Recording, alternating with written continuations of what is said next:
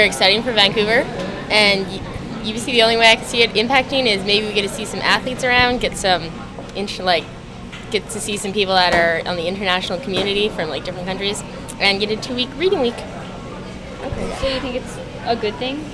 Yeah, I think it's a good thing, positive. Because there are some people that think it's going to cause a lot of deficit. Hosting the Olympics is expensive, and the government's having trouble financing that. So what do you think about that? Do you think that would still be a bad decision? No, I think it's a good decision because it, like, in the past has created jobs. It will create jobs. Now, like, they had to build things. It's, like, I think it's a positive thing for the economy, even though there is some deficit. But I think the benefits of hosting such an international event will outweigh the costs of the financial costs. I think it's a bad idea. Honestly, I think it's a ridiculous waste of money to host the Olympics, especially in Vancouver. We have so many other problems in the city alone, and the money we're putting for these Olympics and building all these places is taking away from the money we could be putting into developing the problems that we have in the city itself. UBC-wise, I'm not really sure. I would say maybe like the students would get distracted. It creates jobs for a lot of the students for that period of time, which is nice. And I guess like culture-wise, it's good. But I think the money that goes into it is quite a waste, and there's better ways that we could bring the world together than wasting all that money. Well, first, school gets shut down for the full week. And so it's disrupting classes. Students have to spend an extra week in school, can't go to work. You're going to be, if you're applying for a job, I don't know, I was thinking in terms of summer positions available to me, and I'm going to be a week behind other students in the province that can continue going to class.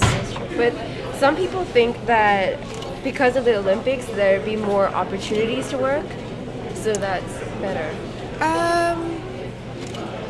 Perhaps, but it would only be work for about 2 weeks, or I guess the month, because of the Paralympics as well. There's going to be, the Olympics go on for the full month. Yeah. And so the city's going to be busy that way. I think it's actually pretty awesome. I don't really have a problem with the Olympics. I think people, now that it's coming to Vancouver, we should probably just support it and try to enjoy it the best we can. Well, how it'll affect UBC, it'll be busy. Some people think like that's causing a deficit actually. So people are saying that it's not really tackling issues that need to be dealt with. For example, like just moving the homeless, out of sight, and it's as if like you're just pushing the problems away. So what do you think about that? How is the Olympics good then? How is the Olympics good? People actually care about the homeless now. But by moving them away, that's not really helping them. Was anything going to happen if the Olympics didn't come here? Would the homeless have been saved? Would they have built housing for them? I'm not a fan of the Olympics, and I think it's really going to affect transportation in the city. So I don't know what school is going to be like during those few weeks at UBC. It's going to be easy to get to UBC or not. So it would just cause more disturbance and trouble. It wouldn't be as efficient as what they plan it to be, right? Yeah, I think it's going to be pretty awful in the city in terms of like getting around. Well, but some other students are hopeful that they'll get more jobs because now the Olympics are here. There are definitely going to be more jobs. More jobs? Yeah, because there's a lot of service required to host the Olympics, right? So they'll have some jobs for a few weeks or a little while beforehand, but no, I think all in all it's a shitty deal. I think the Winter Olympics are a great opportunity for UBC to kind of build on its already existing sports programs, and I think that the more we can do to help our student athletes, that's great. At the same time, I think that we need to be really careful to make sure that whatever building is going on is done in an ecologically friendly way. We live in a pretty amazing piece of land here, and we don't want to see it, completely ruined just to build, further infrastructure for, a 2-week event. So the hope is that, they can do this and we can be supportive of our athletes and at the same time be responsible to not only this land that we have the privilege to be on, but also to our planet as a whole. So overall, what do you think? Like, it would be good or bad? Well, I think it can be a great thing if we do it right. But that's a big if, So do you know about the free speech zones? Free speech zones. Are these the zones that have been specifically allocated, and outside of those, you're not supposed to do any like protesting or anything like that? Yeah, Is that what that is? I had heard about that. I think that's a pretty big. Infringement on sort of human rights there. But Which one should I sign? Yeah, some students feel that way, but in light of the Olympics, would that help it, or? Well, I think that the Olympics is an opportunity for us to, demonstrate our human rights and demonstrate our commitment to free speech, and I don't think we should be trying to shut that down now of all times when the eyes of the entire world are on Vancouver.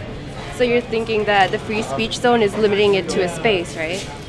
Well, that's what I understand it to be. Is the free speech zone is just a space in which people that's the only space in which people are supposed to be able to do any kind of protesting or anything like that. I think that sets a really bad precedent, because why not imply that? Like, why not apply that all the time? Right? Why not just have 365 days a year free speech zones that are out in the middle of the woods where nobody can see them, right? I mean, free speech is not something that you can put in a box. It's either you have it or you don't, and we need to be sure that we continue to have it, because if we don't, then we've lost it forever. That's kind of a farce, that there needs to be a designated zone for you to be able to speak your mind. Okay, but there's some people that might find that more effective, because now that there are zones established, that people would know where to go, where activists could go, and then speak out and say that they disagree with hosting the Olympics. But activists are pretty good at organizing themselves anyway, and so they would know where the best place to go to protest is in order to get media attention. So having a free speech zone, I would imagine you're going to get certain media avoiding it altogether because they want to portray the Olympics in a certain way. So I don't know if it really benefits activists. Okay.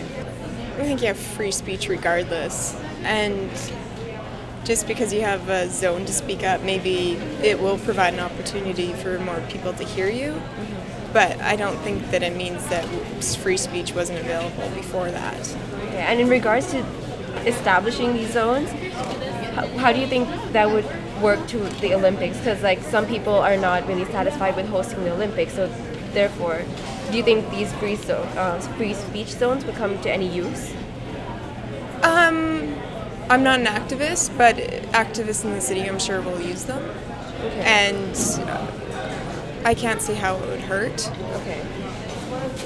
I think it's just the only reason they created these spots is because there's such a huge student, or a huge student body, or what is it called? Speech zone? Well, not even just a student body. There's such a huge body of a movement that is against the Olympics in general, that they felt that they needed this, or else it would be all over the place and it would be a mess. I don't think it's taking away from free speech at all, because there's petitions and protests going on everywhere. So I think it's just the fact that there's such a huge movement against it that they had to create these zones to keep it controlled.